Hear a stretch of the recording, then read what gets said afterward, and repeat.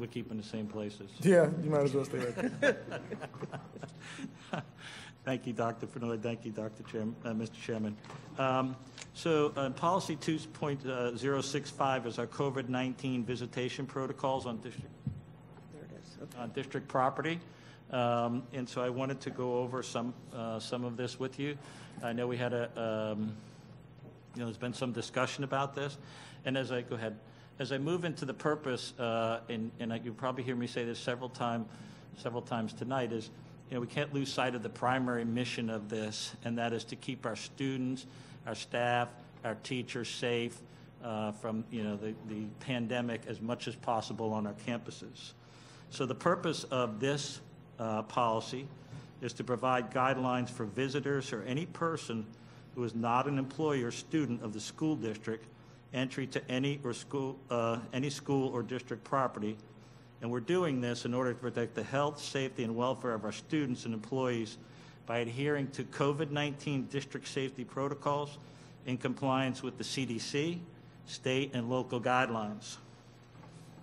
So all students, employees, and visitors deserve a safe and learning work environment. I think we all agree on that.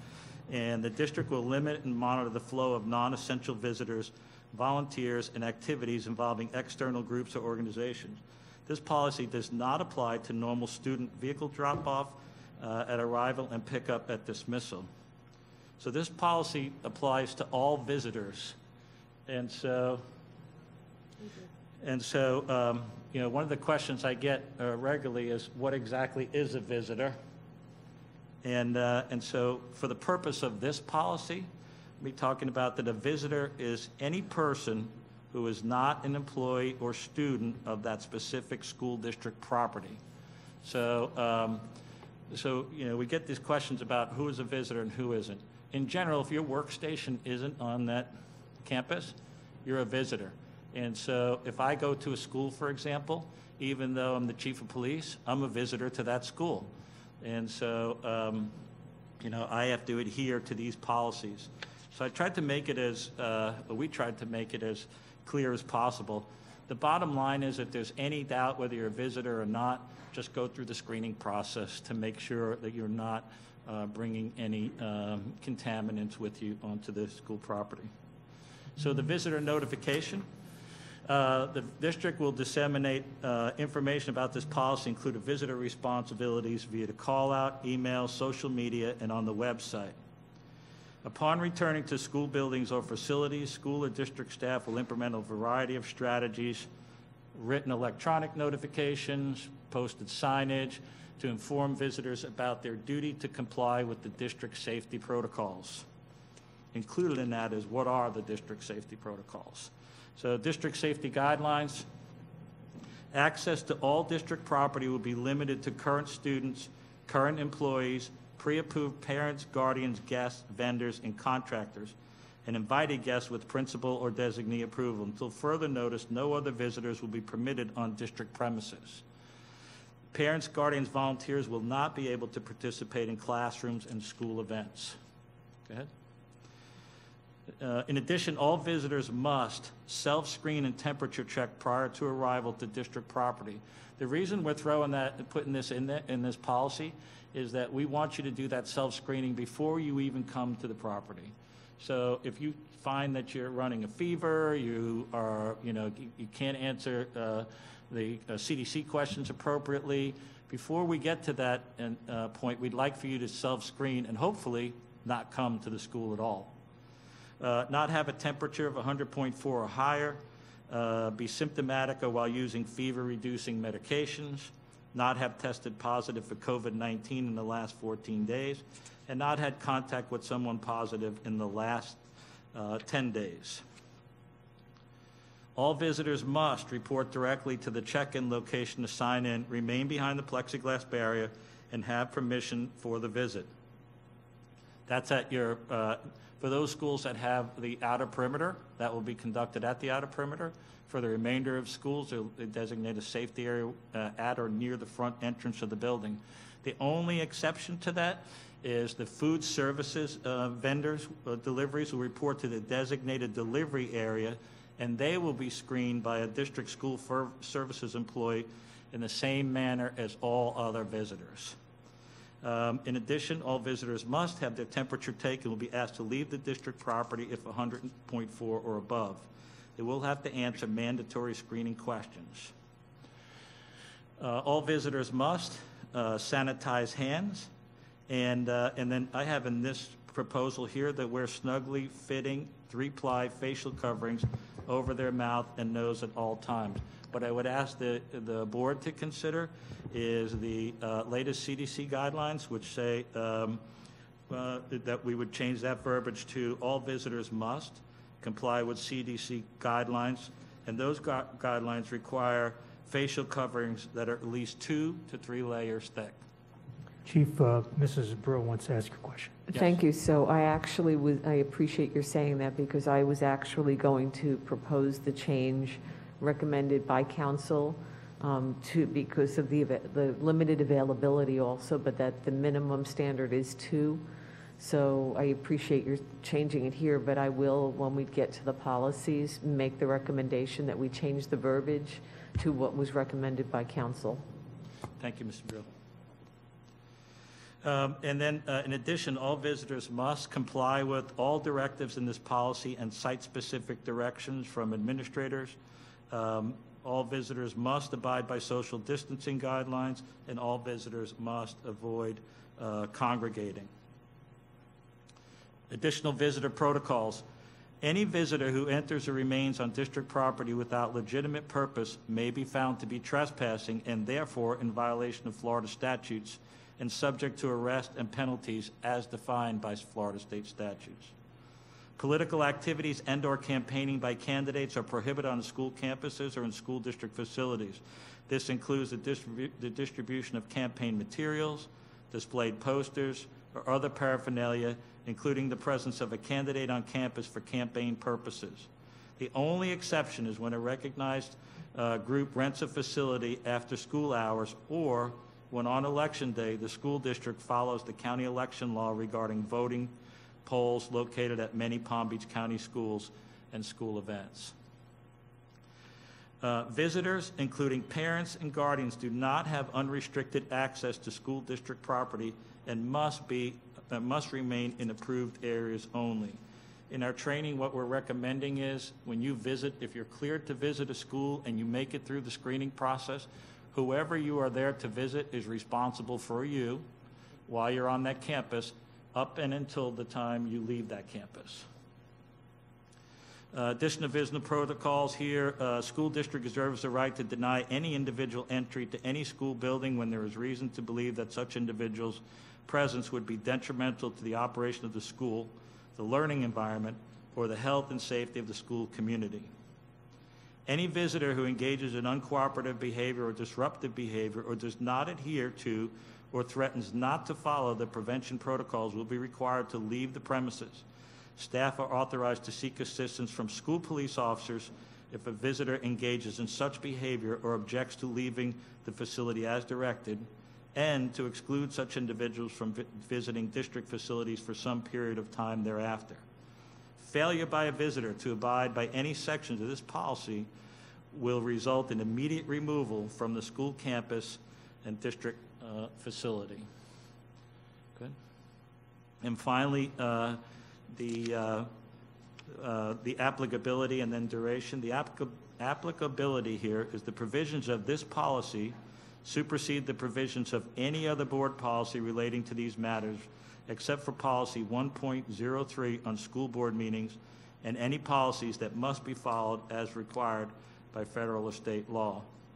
And then under duration, the superintendent may suspend, revoke, rescind portions of this policy based on the updated or available information from the CDC, state, or local authorities regarding COVID-19 cases. And on the back, on the very last portion of this slide, you can see the resources that we accessed to develop this policy.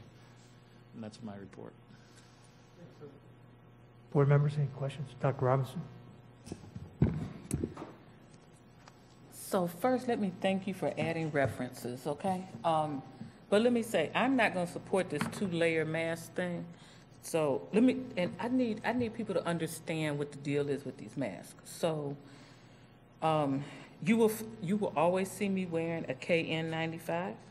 You will not see me wearing a cloth mask, nor will you see me wearing a surgical mask.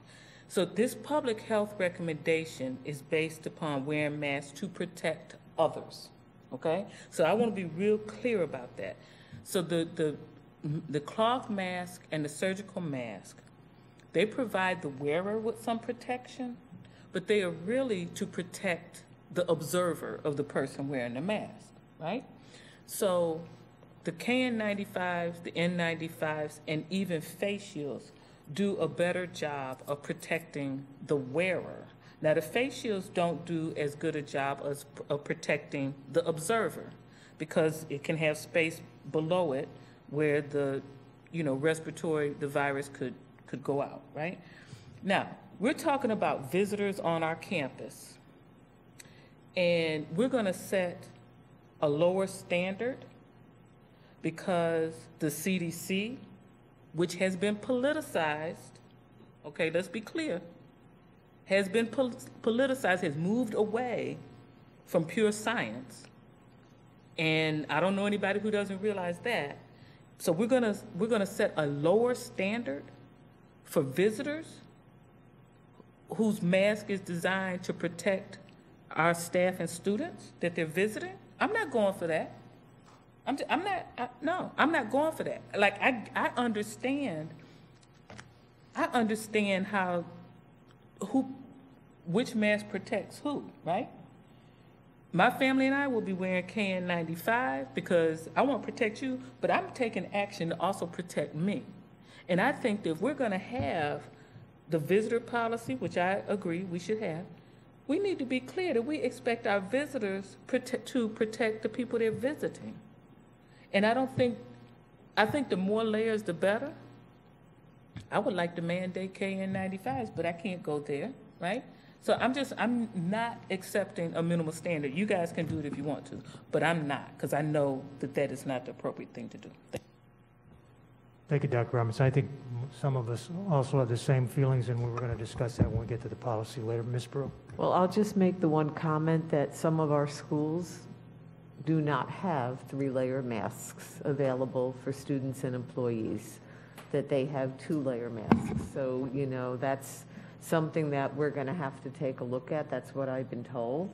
I personally have no problem with it saying that it's at least 2 layers of breathable material, and that's at least, right? So if you go to certain shops, you're going to get 3 layers, but the availability is also an issue. And then what do you do if you get someone that comes in? Are we going to check how many layers their mask has? So, that's a legitimate question, right? When they go in and you walk in and they check your temperature, how do you know if that box of masks that they got is 3 layers? I know that mine happens to be, but then I bought some others that don't say it. Dr. Robinson? Thank you. This is about setting an expectation, and it's about setting an expectation for safety. Now, this is what we've been talking about for months, right? And so I'm not lowering my expectation. I'm also very clear that I don't expect policing of masks. I don't expect anybody to go up to somebody and say, what do you hit? Let me see and check it. No. I don't expect that. But when we write a policy, we're setting an expectation. And we need to send the message out that we expect it to be three layers, right? And right now we're talking about visitors. Now, there's some other issues with 2-layer masks that are made of more than cloth. We can have that conversation when we get to the policy. But I just want to be clear. I'm not going to set well with lowering the expectation for safety. Not doing it. No. Just as a follow-up, Go ahead, if I Ms. may, Brew. then if we wind up at the end of this meeting not changing the guidelines, then are we going to do an audit to see which schools have 2-layer masks and which schools have 3-layer masks? Because that's what's out there. But right now we're on visitors. This is the visitor. So that's appropriate for a different policy. This is the visitor. We're going to be looking at the other policies. I believe tonight we're looking at the student, correct? Yeah. Students that don't show up with a mask are provided with one. Are we providing a 3-layer mask? Or are we providing a 2-layer mask? That's a question. If you're going to set in policy 3 layers, then you're going to have to make sure that you're meeting the requirements of your policy. I can have Mr. Byrd speak to what we purchased. So, Mr. Barbier, may I suggest that we had that conversation when we get to the student policy? Because right now, we're in a workshop talking about the visitor policy, Okay. right? And so what I'm saying to you is we need to set the expectation for visitors that they take the precaution of protecting our staff and students, right? I'm not policing them, but if our information that will go out through communications will say, we expect you to wear a 3-layer mask. They have 3-layer masks in Walmart. They have it at 7-Eleven. I mean, so I'm just saying, I just don't want to set a lowered expectation. We're going to talk about the students when we get to the student policy. Okay, then, we're going to wait and talk about that other one in a little while. Any other questions? Ms. Whitfield, I'm sorry, I keep looking up there, but did I miss a hand? It's okay, I can wait till we discuss it. Okay. Thank you. All right, so I think we're at the end of that one, Mr. Superintendent. Yes, sir. At this time, I will bring forward